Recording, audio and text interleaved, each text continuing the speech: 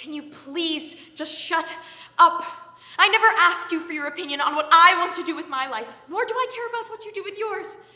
You tell me I shouldn't be an artist because unless I'm somehow good enough, there's no point in even trying.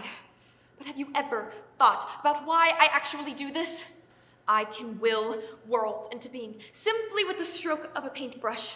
Through art, I have become a creator, a god, the puppet master of my own universe.